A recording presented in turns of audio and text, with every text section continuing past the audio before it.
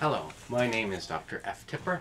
I am president of the University of Imlady University.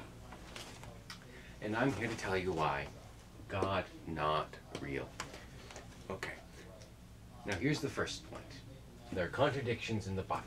And if the Bible is not infallible and literal in everything it says, God does not exist. Now let me give you an example of a contradiction. And this is one Christians cannot answer. And this is why all intellectual historians who aren't silly Bible bashers are convinced that the Bible is a book of fairy tales. In Matthew 28 it says, "In the end of the Sabbath, as it began to dawn toward the first day of the week, came Mary Magdalene and the other Mary to see the sepulchre. And behold, there was a great earthquake, and for the angel of the Lord descended from the heaven, and came and rolled back the stone from the door, and sat upon it. His countenance was like lightning, and his raiment white as snow. And for fear of him the keepers did shake and become as dead men. And the angel answered and said unto the women, Fear not ye, for I know that ye seek Jesus, which was crucified. He is not here, for he is risen, as he said. Come and see the place where the Lord lay, and go quickly and tell his disciples that he is risen from the dead. And behold, he goeth before you into Galilee, and there shall ye see him. Lo, I have told you. And they departed quickly from the sepulchre with fear and great joy, and did run to bring his disciples word." Now compare this to the irreconcilable account in Mark 16, the latter bit of which is interpolation and cannot be trusted at all. It says, "And when the Sabbath was past," see, that's a different word, "Mary Magdalene and Mary the mother of James and Salome." See, Salome's added here, and Matthew doesn't mention Salome, therefore there could have been no Salome, therefore there's a contradiction. Had bought sweet spices that they might come and anoint him. See, the sweet spices aren't mentioned in Matthew either. "And very early in the morning, the first day of the week, they came unto the sepulchre at the rising of the sun. And they said among themselves, Who shall roll away the stone from the door of the sepulchre? And when they looked, they saw that the stone was rolled away, for it was very great." See, it doesn't mention an angel rolling away the stone, therefore an angel couldn't have, therefore it's a contradiction, and therefore God not real. "And entering into the sepulchre, they saw a young man sitting on the right side, clothed in a long white garment, and they were affrighted. And he saith unto them, Be not affrighted, ye seek Jesus of Nazareth, which was crucified. He is risen, he is not here. Go, behold the place where they laid him. But go your way, tell his disciples and Peter that he goeth before you into Galilee. There shall ye see him, as he said unto you. And they went out quickly and fled from the sepulchre, for they trembled and were amazed. Neither said they anything to any man, for they were afraid." So you see, it is irreconcilable.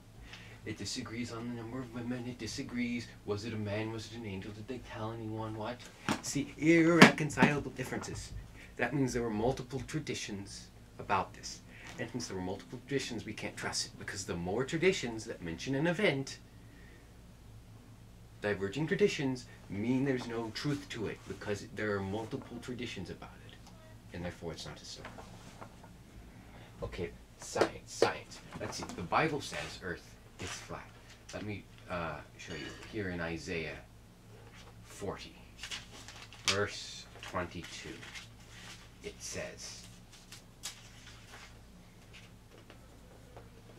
"It is he that sitteth upon the circle of the earth, and the inhabitants thereof are as grasshoppers. It stretcheth out the heavens as a curtain, and spreadeth them out as a tent to dwell in."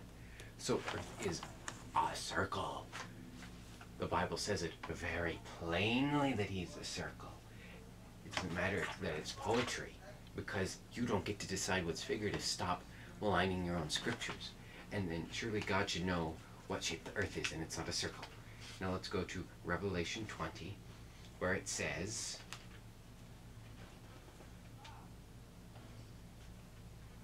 "And shall go out to deceive the nations which are in the four quarters of the earth." Other translations say corners. See, the KJV has errors, therefore it's not from God, therefore God does not exist, God not real.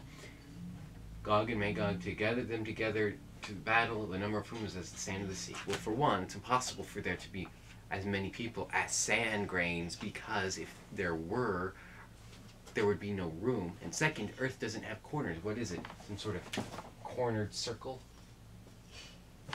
Is God above logic or something? Okay. Okay, yeah, that leads me to this. Oh yeah, before I get to that, which I'll get to, because of evolution, God can't exist. Because evolution disproves God. It doesn't matter, they may say, oh, but there are all these arguments that have nothing to do with evolution or science or anything. It's just look at these arguments. No, the very mere fact that there is evolution shows that God cannot exist at all. That's how this works. Okay? That's what you should say. But evolution. Now,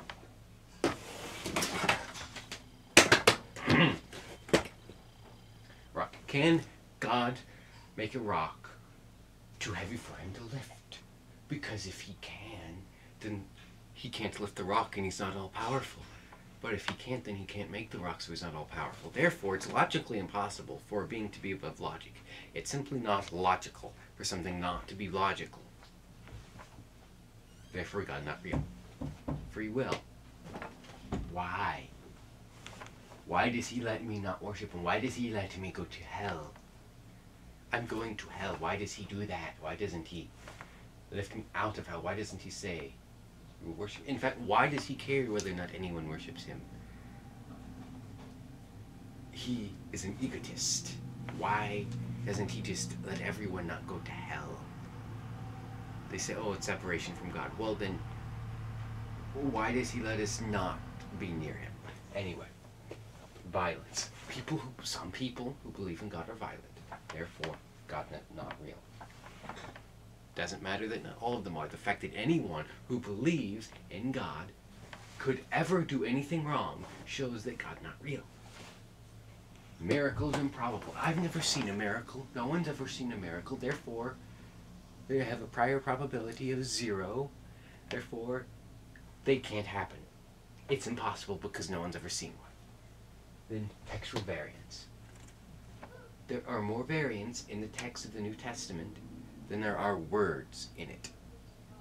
Because of this, because sometimes it's spelled one way, sometimes it's spelled another way, God not real. Why would God do that? Why would God let there be thousands of variants? And this is the last and most important one. I don't have a girlfriend. I've prayed and prayed and prayed for many years that God would give me a girlfriend, and he hasn't. I'm still an incel. If God were real, he would give me a girlfriend because he answers prayers. But since I have no girlfriend, he does not answer prayers. He cannot be real. God not real. This has been Dr. F. Tipper, president of M. Lady University. BTFOing all silly Christians.